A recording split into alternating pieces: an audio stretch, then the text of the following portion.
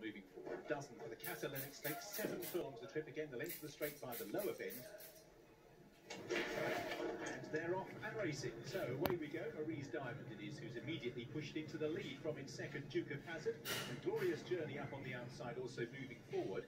Pierre Lapin charting a wider course, kept away from the others in the early strides, but making ground up on the outside of the field. So Marie's Diamond with Glorious Journey moving alongside. Pierre Lapin continuing to press forward as they take the beginning of the bend. In fourth place, Safe Voyage, nice spot on the rails just ahead of History Writer, then Duke of Hazard, Escobar. Sir Lancelot comes next, just ahead of Space Blues in the all-blue jacket. And then a couple of lengths back to Grania, who is towards the tail in company with Dubai. So Marie's Diamond and Glorious Journey make the little turn, will bring them on the straight and narrow and reach the halfway stage. Pierre Lapin on the outside of Safe Voyage, then History Writer, Duke of Hazard towards the inside in the pink colours, travelling strongly. Escobar comes next from Sir Lancelot, then behind these we have Space Blues, and Grania is still towards the back of the field as well. So making their way now inside the final couple of furlongs. And out in front, Marie's Diamond from Glorious Journey, Safe Voyage on the inside of History Writer. Pierre Lapin is now passed by Escobar. Space Blues beginning to unwind. Sir Lancelot with work to do.